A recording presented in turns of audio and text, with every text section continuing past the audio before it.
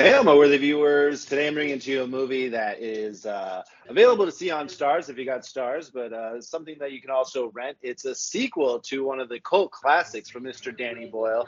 This one's called, which I have an issue with, it's called T2 Trainspotting. And here with me to chat about it is Mr. Video Store Reject himself, Cody House. Take it away, Cody. Hey, Justin, thanks for having me. Yes, not the best movie called T2, but T2 Train Spotting 2 is Danny Boyle returning to basically the movie that kind of made him a big name director. Train Spotting was one of those films that was like a big push in the 90s independent boom. And not only that, this reunites him with his leading man, Ewan McGregor, who was in his first three films, and then they had a falling out over the studio and them going with Leonardo DiCaprio in the lead of The Beach instead of Ewan McGregor. And then they never worked together again until this project. And yeah, it's loosely based off the book from the same writer that Trainspotting was based off of. I think the book's called Porno, but the book was written in 2002, so I'm not sure how close this one is to the book because obviously they had to adjust it to the actors' ages because this is 20 years after the events of Trainspotting and just kind of where they are in their lives and what's the same, what's the difference. It's got most of the same people from the first film. I was surprised they got like Kelly MacDonald to come in and do like one scene in the movie. And this movie came out and then like not a lot of people saw it and then it was like not readily available to watch that easily. So I never got around to watching this movie. Of course, I hadn't seen the first Train Spotting movie since I was a teenager till like a month or two ago because a podcast I like to listen to called Blank Check does directors' filmographies, and right now they're doing the movies of Danny Boyle, and this is the next one they're doing for this week's episode. And it's not as good as the first movie, but for a movie that's a sequel, like this sort of thing, that didn't need to happen, it's pretty good for what it is. Why did I? Sorry, no, I muted. Sorry. Okay, That was one of the things that I heard a lot when the movie came out. T2 Trainspotting was, first of all, it shouldn't be called T2, but then also, uh, it just wasn't necessary. It was like the first one was so good, and it kind of ended as it should have. Like, what's gonna happen, and why does it need to happen? But yeah, this is 20 years after the original movie. Ewan returns to Scotland and reunites with his old friends. One who's not really the friend anymore, right? We have a guy. He's in a prison and he escapes and he goes back to his Robert family. Carlyle, which he Yeah. never really was their friend. He was just that older guy they hung out with who had connections. And, he basically ends up going to prison over the supposed drug deal they tried to make in the original movie. And, of course, Ewan McGregor runs off with most of the money that they made off that deal and leaves Scotland to try and get clean. And then this is him coming back, and then, yeah, it's bringing back all the characters from the first movie. Johnny Lee Miller, and I forget the actor who plays the other guy. There's, yes, him, which he has a puke gag in this movie, because in the original one, there was like a diarrhea gag. Oh, my God. I laughed so hard. It's a crazy scene because he's, like, committing suicide, and then Ewan sees him and tries to save him, and then he just throws up in the bag. Just like so disgusting. But the first one is like that too. The first one to me is more raw. It's punk rock. This Yes. isn't. This is more modern. but they still try to do some of the old gags from the first. They do revisit some of the places that they did in the first one. Yep, there's a Um, toilet shot. There's a toilet shot of that toilet from the first movie, and they yeah, even show some scenes from the first movie, and yeah, yeah, absolutely. it's it's a well-made like version. You called it punk rock, the first one, which is very much the energy. So it's like your favorite band from your 20s got back together to do a reunion tour in their 40s or 50s is what Yeah, this movie is. and nobody's changed. Nobody has changed. Like, yeah, people have gotten clean, or still are trying to get clean. They're still thieves. They're still thieving people and scamming people, which is exactly what they were doing in the first. And then, like, even the ones that are clean, they still go back and do, the drugs and stuff. And it's like, you seriously just never freaking learn. I mean, Well, yeah, I you think know, Johnny Lee Miller's character, yeah, he's not doing heroin anymore, but I think he's still like doing cocaine and Coke, yeah. Yep. Um, yeah. And yeah, it's the punk rockers that you knew and loved that's still trying to be punk rock, but they're definitely like too old to do it.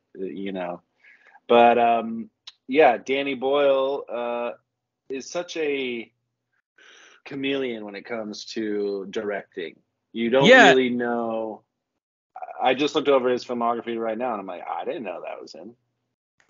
yeah, I think he's very much attuned to like a Ridley Scott, though I think he hasn't had as many bad movies as Ridley Scott has because he hasn't directed as many. But Right. like if you look at Danny Boyle's first four movies, you can see a very distinctive style in his directing, but it looks like he adjusted it once like a couple of his movies didn't do well to try and see, well, and it looks like he's kind of checked off several different genres of like, oh, what can I do next and what can I do now? Hmm. And and from what I hear about him, he's a very nice guy. He's very much, it's a collaborative artwork. It's, all about, and he like tries to learn from his mistakes from previous movies. So yeah, he's a very gifted and talented director, and he does have a visual eye. Hmm. And but maybe because this movie kind of just fluttered when it came out, maybe no one's going to demand David Fincher go and make Fight Club 2, even though there's a comic book of it. But I don't think David Fincher's gonna go and do a Fight Club 2. Yeah, and then it kind of gives. I don't know what the second one's about, but if you know about the first, then what's two going to give you? You know, If- two.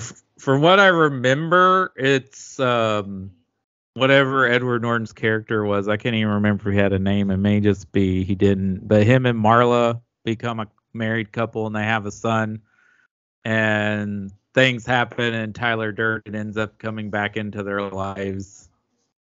Mm, possibly. But But yeah, I didn't know Danny Boyle directed 127 Hours. yeah, this is his immediate follow up to winning the Oscar for Slumdog Slumdog Millionaire. Millionaire. Yeah, that's crazy. And then Steve Jobs. I don't know that. Yes, yes, and it's actually a better movie than people remember. They should go back and rewatch it. It's really well done. It's of course written by Aaron Sorkin, Yeah. but and they structure it by telling the story of Steve Jobs by three different launches. We're talking about different Danny Boyle movies and the Yeah. No, T2 I know. review. But I believe the first segment shot in 16 millimeter, then the second is shot in 35, and then the last is digitally. Oh. And a lot of people, when it came out, were like, "Oh, but what would because David Fincher was going to make this movie with Christian Bale as Steve Jobs." And I think a lot of people were just hung up on like, "Oh, what would the Fincher version be like?" But the Danny Boyle version's really good, and I think it would be a much different movie and probably wouldn't have the spin that Danny Boyle put on it. And yeah, I think a lot of people were just trying to compare it to The Social Network because it's kind of similar to because Aaron Sorkin wrote that script too. But it's a little bit different of a movie, and it's better than people think it is. Okay, and then quickly tell me about this one. Never even heard of it. Millions. Oh, Millions. That's a really good, sweet movie. You can watch that right now on Disney Plus. So basically, Danny Boyle remade Shallow Grave as a children's film, and these Which two is his little first film?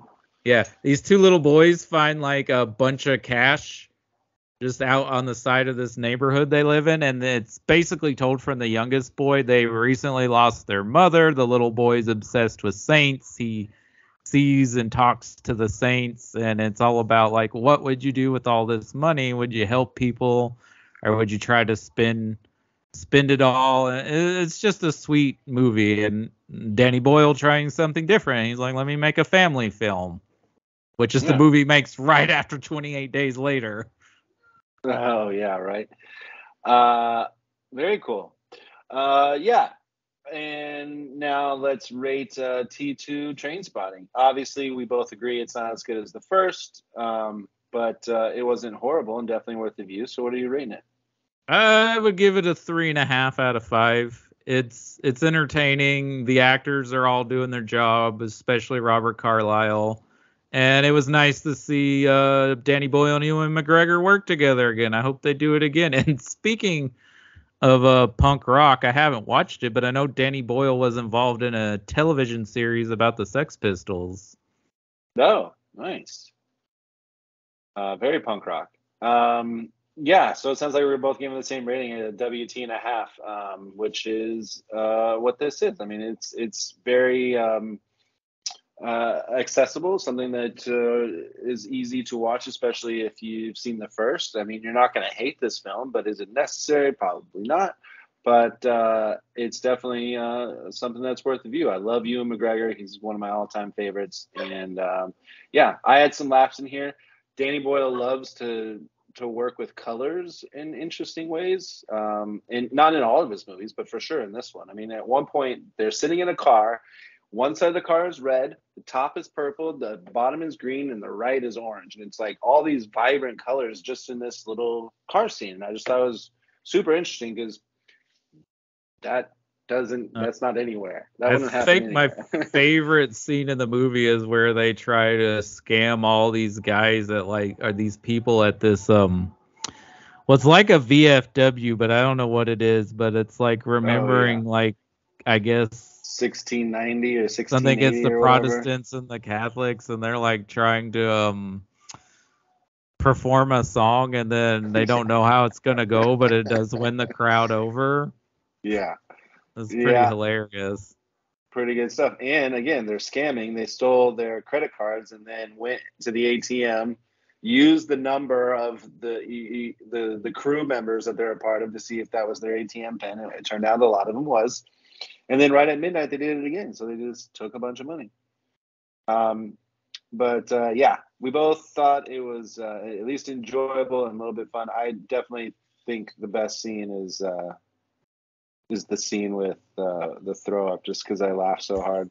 But Danny Boyle has some really interesting tricks with the camera, and yeah, I mean, he definitely made this interesting. It could have just been linear, and it definitely wasn't. So he has a good vision when it comes to Yeah, this he stuff. didn't So phone it in, even though there was no reason for him to make this movie again, other yeah, than he's like, oh, maybe I should revisit this because, you know, I did the first one and there's a book and maybe I can get you in and back everyone and we'll back. be Yeah, friends again.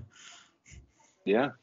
It worked. We enjoyed it, and go check it out now. Actually, it's on Hulu and Sling TV and Roku and Amazon Prime and Philo and YouTube, so you can check that out. And while you're there on YouTube, go check out Cody. Cody, tell us where they can find you.